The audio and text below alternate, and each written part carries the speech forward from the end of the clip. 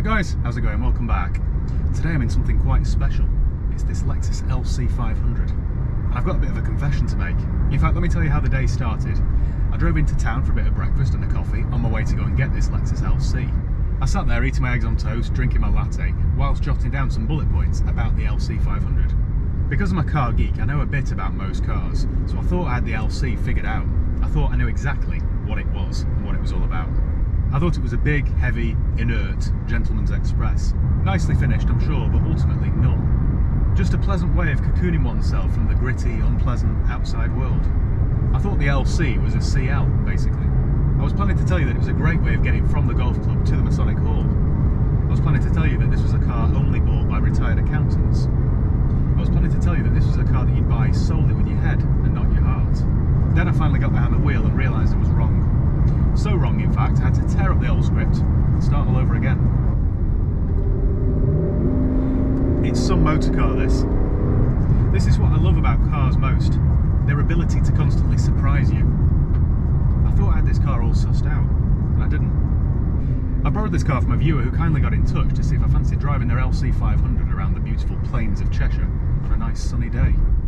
So obviously I said I've got to go and check my diary first. And in the end I thought, go on then, you've twisted my arm. I've been keen to get behind the wheel of an LC500 since they first came out back in 2017. Every time I see one on the road, which isn't that often, I always do a double take. They're so eye-catching. I think what we have here, ladies and gentlemen, is the perfect GT car. The LC, which stands for Luxury Coupe, was first seen at the 2016 Detroit Motor Show, and then it was finally on sale a year later. In theory, it was the long overdue replacement for the Lexus SC, which ended production in 2010. That's probably what threw me off with this car, because as much as I like the SC, it is a big, inert, heavy gentleman's cruiser. And this isn't. This feels like a muscle car, albeit a muscle car with manners.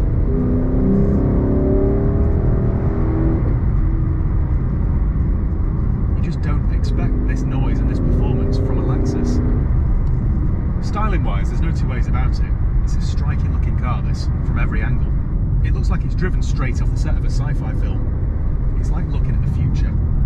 And the convertible version's even better. Every time I look at it, I find something different that I haven't seen before.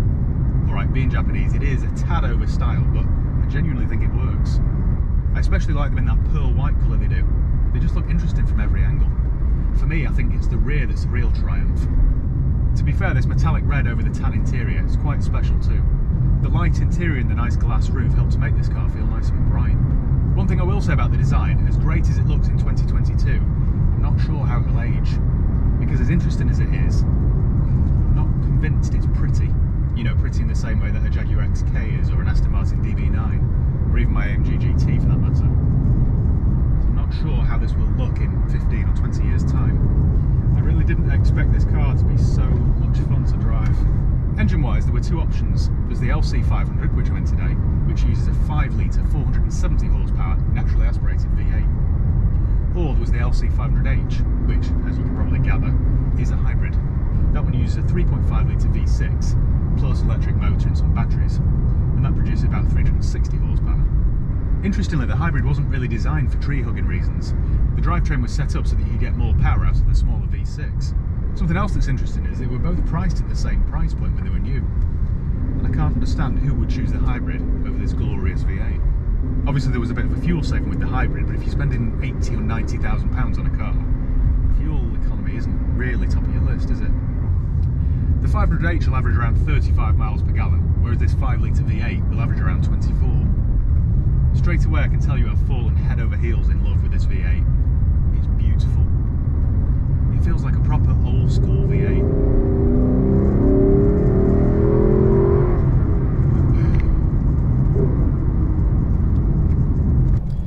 It's the same motor, in fact, you get in the ISF and the GSF, and it's a good one. So watch this, we're in Sports Plus mode now. My rev counter's gone all red and aggressive, as has the whole car. That's seriously quick. Oh, there. Okay, we'll go back into normal mode, I think. Alright, it's not as raw and visceral as my AMG GT, but it's nearly there. It really is nearly there. Performance-wise, as you can probably tell by now, is very good. It'll do 0 to 60 in around 4.5 seconds and keep going until it gets to 168. What's funny, because it's naturally aspirated, low down, it feels quick enough, but nothing really happens until you get higher up the rev range. And then it goes a bit berserk. I honestly expected this car to feel about as sporty as an opera singer. And how wrong was I? We can safely put a tick next to the engine, but what about the gearbox? Because I'll be honest, again, I had my reservations.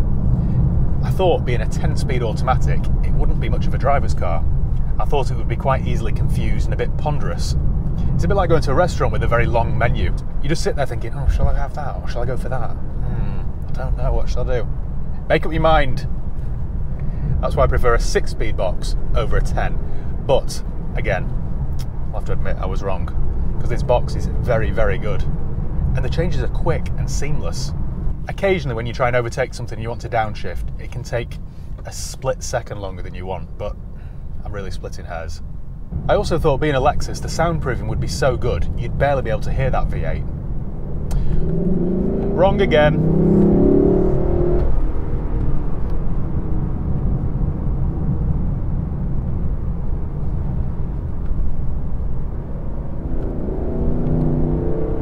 Very wrong. I probably sound like a broken record now, but I can't believe I'm here grinning ear to ear in a Lexus. Most Lexus are boring hybrids that are bought by pensioners. Not the LC500 though. For a big heavy car, it changes direction incredibly quickly. Obviously it's front engine and rear wheel drive, but it handles brilliantly. Again, I know I've said this in many videos, but I'm not a trained motoring journalist. I'll just tell you what I think I would want to know if I were in the market for this kind of car. And what I can tell you with this is you won't be disappointed. Unless you're planning on tracking it every single weekend, in which case I can't really advise because I don't know what I'm talking about. But if you just want a nice, luxurious car that's still good fun when you want to give it a blast on some country roads on the weekend, you really can't go wrong. Before I bought my AMG GT, I did briefly consider one of these, but I dismissed it as just being a boring businessman's car. And I kind of wish now that I'd driven one. It's just sublime, honestly. It is sublime. That's 6,000 RPM.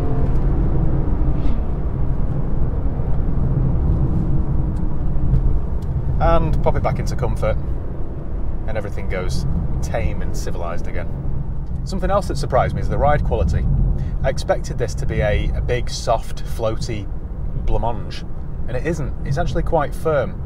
Not uncomfortably so, but you do feel all the bumps in the road, and I wasn't expecting that. Having said that, compared to my AMG GT, this rides like a Rolls-Royce Wraith. But it's just a reminder that the LC is set up for speed and performance, not just comfort. In typical Lexus fashion though, the seats are incredibly comfortable and supportive. And everything you touch or look at is wrapped in the finest leather or suede. The steering wheel feels like pure quality, and it's heated. It's the attention to detail though that's staggering. It's very, very nearly Bentley quality. Take for example the screws they've used on the door cards. They've got the word Lexus scribed into them. And look at the centre armrest. You open it, and then to close it, it's got a soft close feature. It's things like that just remind you Lexus have really thought of absolutely everything. If they put that much effort into the centre console, imagine how much effort they've put into the engine and the gearbox. I should point out that this is just a standard LC500. You could have opted for a Sport model or a Sport Plus, and that got things like bigger wheels, rear wheel steering, and a limited slip diff. But I don't know, I shouldn't really comment because I haven't driven either of those models, but I wouldn't personally need any more than this. I'm told both of those models will be more engaging, but for 90% of the public, who cares? I honestly think this is sporty enough for most people. It's comfortable enough for most people, and it's certainly fast enough for most people. I think as GT cars go, Lexus have got the balance just right. You know, something like an S-Class Coupe or a Mercedes CL or a Bentley GT, they're too far the other way. They're too opulent, too luxurious, too much like being in your own disconnected bubble. Or then the other side of the coin, you've got something like my AMG GT or a Porsche 911 that are too loud, too raw, too uncomfortable. Whereas the LC500 straddles both those worlds. In terms of practicality, you do get 2 rear seats back there, but outside of a maternity ward, I've never actually met a human being that would fit.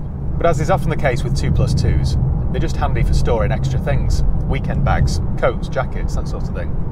Most commentators have criticised the boot space for being ridiculously small at only 197 litres, and the hybrid offers even less space. But to be honest, for this kind of car, does it really matter? I'm not sure it does. Whoever buys this kind of car, this isn't going to be your only car, so you'll just make it work. It isn't big enough for 2 sets of golf clubs, which I honestly think is quite a good thing. Up front there's plenty of space, plenty of headroom, plenty of leg room, plenty of elbow room. I've got a nice wide comfortable centre console here. The layout of everything's just perfect. I could get used to this car, you know. It's a bit of me, this. The interior in general is a sight to behold. The quality and choice of materials is just superb. You often hear people say, oh, it's like being in a cockpit. And you just roll your eyes, because what that really means is it's got 5 or 6 more buttons than their old Mark V Golf.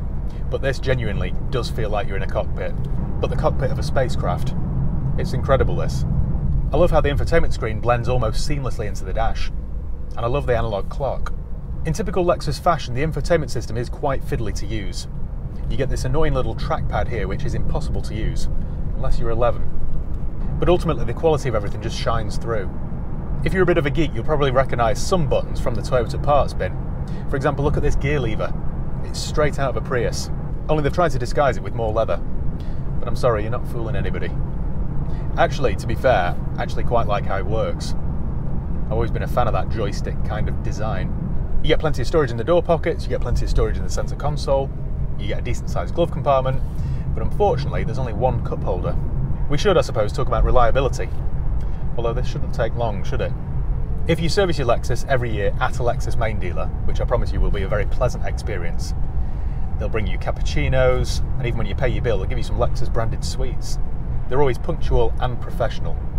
Everybody else should really take note. Anyway, if you service it with them every year, Lexus will extend that warranty every single year for free until it's 10 years old. It's all part of their Lexus Relax warranty. What does that tell you about the brand? How much confidence have they got in their own products? In terms of this car's rivals, you could have bought a BMW 850i, a Aston Martin, a Mercedes-AMG GT, a Mercedes S-Class Coupe, a Bentley, I suppose, a Maserati. But this is different from all of those. This offers something else extra. I thought before I'd driven it this thing would miss the mark, but it really doesn't. I thought this is a car that you'd only buy with your head and not your heart.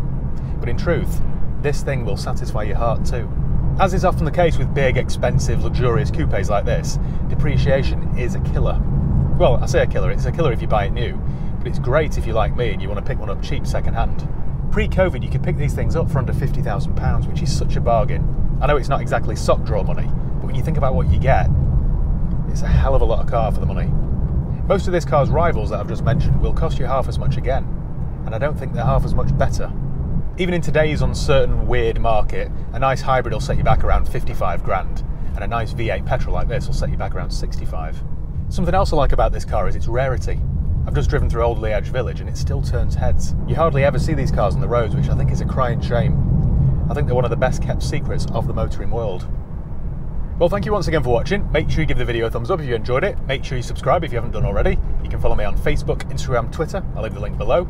If you've got any comments or questions, let me know below and I'll do my best to get back to you.